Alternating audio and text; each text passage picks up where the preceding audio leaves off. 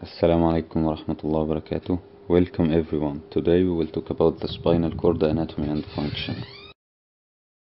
So, the spinal cord is a part from the central nervous system, and its function is to connect the brain to the different parts of the body and carry signals and orders between them. It also can act independently of the brain in conducting some reflexes, as we will see later on. It lies inside the vertebral canal and extends as a continuation from the brainstem through the foramen magnum at the base of the skull, and it ends at the level between the first and second vertebrae. The end of the spinal cord is called the conus medullaris, and its tapering end continues at a thin thread called filum terminale all the way down to the first coccygeal vertebra, and it anchors the spinal cord in place. This disproportion between the length of the spinal cord and the vertebral column is because the spinal cord finishes growing around the age of 4, while the vertebral column continues till the age of 14 to 18, so the vertebral column is longer than the spinal cord. Like the vertebral column, the spinal cord is divided into 5 segments: cervical, thoracic, lumbar, sacral, and coccygeal, and each segment provides several pairs of spinal nerves, which are 8 pairs of cervical nerves, 12 thoracic, 5 lumbar, 5 sacral, and 1 pair of coccygeal nerves. The spinal cord and the spinal nerve roots are wrapped within 3 layers called the meninges. The outermost and the toughest is the dura mater, underneath is the arachnoid, and the deepest one is the pia mater. The dura has 2 layers, periosteal and meningeal, between which is the epidural space, and between the arachnoid and the pia mater is the subarachnoid space containing the cerebrospinal fluid.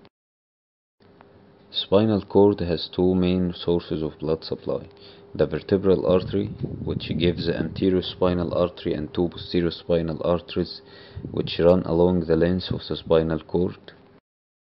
The second source is the segmental arteries, which arise from the aorta, and it enters the spinal cord through the intervertebral foramina according to their level. They reinforce the anterior and posterior spinal arteries and divides into terminal branches called the radicular arteries, which supplies the nerve roots. The spinal cord is made of gray and white matter, just like other parts of the central nervous system, and its cut section shows 4 surfaces: anterior, posterior, and 2 lateral surfaces, and it has anterior fissure and 3 sulci: anterolateral, posterolateral, and posterior sulcus. The gray matter is butterfly in shape, and it occupies the central part of the spinal cord. It is comprised of neural cell bodies, and it has anterior, lateral, and posterior horns. The white matter, on the other hand, surrounds the gray matter, and it is made of axons, which contains the neural pathways that connect the brain with the rest of the body through the spinal nerves. Each spinal nerve has anterior or ventral root, transmitting motor information, which originates from anterior horn cells of the gray matter and exits spinal cord through the anterolateral sulcus, and posterior or dorsal root, transmitting sensory information, and it originates from the posterior horn cells. Each dorsal root has a sensory ganglia, and it exits the spinal cord through the posterolateral sulcus. The anterior and posterior roots merge just before the intervertebral foramina and form the trunk of the spinal nerve, which divides shortly after exiting the foramina into anterior ramus, posterior ramus, communicating, and meningeal rami. Each segment of the spinal cord gives 2 pairs of spinal nerves, which exits from the intervertebral foramina of the corresponding vertebral level. But because the vertebral column grows longer than the spinal cord, each spinal cord segment is higher than the corresponding vertebra, and this difference becomes more obvious distally towards lumbar and sacral segments. For example, the lumbar spinal cord segment number 5 is at the level of the first lumbar vertebra. So, in order for more distal spinal nerves to exit through their corresponding vertebral foramina, they must first travel through the vertebral canal, and since lumbar and sacral spinal nerves are farthest from their intervertebral foramina, they are the longest, and while descending, they form a bundle called the coda equina. Information and signals carried by the spinal nerves travel through the spinal cord through neural pathways called the spinal cord tracts. These tracts are found within the white matter of the spinal cord. The white matter is divided into three funiculi: anterior, lateral, and posterior funiculus. They are either ascending tracts which deliver information from the periphery to the brain, or descending tracts which deliver the information from the brain to the peripheral body.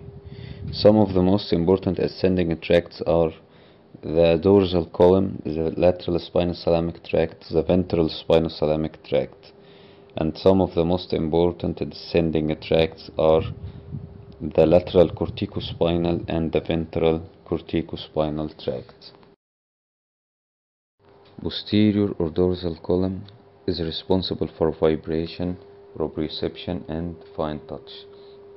It has two nuclei: gracile nucleus, which carries information from the lower limbs, and the cuneate nucleus, which carries information from the upper limbs. Then the signals ascend in the ipsilateral side in the dorsal column until the level of the medulla, where it crosses to the opposite side. Then it continues its way to the brain. The lateral spinothalamic tract is responsible for pain and temperature. The signals enter the spinal cord through the posterior horn cells, then it crosses to the opposite side at the same level and ascend in the contralateral spinothalamic tract till its way to the brain. The anterior spinothalamic tract is also one of the ascending tracts. It is responsible for the crude touch. The signal enters the spinal cord through the posterior horn cells, and it also crosses to the opposite side and ascend in the contralateral ventral spinothalamic tract till its way to the brain. The corticospinal tract is one of the descending tracts. It is responsible for voluntary motor control. There is lateral and ventral corticospinal tracts. The fibers that represent the upper limbs lies more medial in the lateral spinothalamic tract, and the lower limbs lies more lateral. The signal starts in the brain and descends at the level of the medulla. It crosses to the opposite side and continues as a lower motor neuron until it exits the spinal cord through the anterior horn cell of the corresponding level. Although a huge part of the spinal cord function is under the influence of the brain, there are many reflexes that are generated in the spinal cord independently of the brain. The reflex is a rapid automatic response to a particular stimulus, and its pathway lies entirely within the spinal cord. Spinal cord reflexes are either monosynaptic, with only two neurons participating in reflex arc, one motor and one sensory, or polysynaptic, that have multiple neurons participating, and they are more complex and involve different groups of muscles. An example of a monosynaptic reflex is the stretch reflex. The stimulus is a sudden stretch of a tendon, which triggers a stretch receptor in the muscles, sending signals through the afferent or sensory neuron to the dorsal root ganglion, the posterior horn cells. Then the anterior horn cells send signals through the efferent neuron to the muscle, stretched muscle, which lead to its contraction. Some of the most important examined monosynaptic reflexes are biceps, triceps, brachioradialis, and the quadriceps femoris reflexes. Regarding the polysynaptic reflexes, some of the most important examined reflexes are the upper and lower abdominal reflexes, which can be tested by lightly stroking the abdominal wall diagonally towards the umbilicus, which leads to contraction of the abdominal wall and the umbilicus twitches toward the stimulus. Also, the cremasteric reflex, which can be tested by stroking the inner aspect of the skin of the thigh, which leads to pull up of the ipsilateral testicles due to contraction of the cremasteric muscle.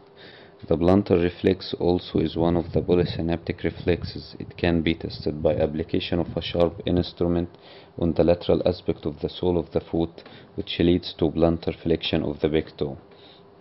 The inner reflex is tested by stroking the skin around the anus, which leads to contraction of the external anal sphincter. Also, one of the most important reflexes are the bulbocavernosus reflex, which is important in diagnosis of the spinal shock. The bulbocavernosus reflex can be tested by compressing the glans penis in males or applying pressure on the clitoris in females, and observation of the contraction of the anal sphincter. It's also the first reflex that returns after the end of spinal shock. Thank you.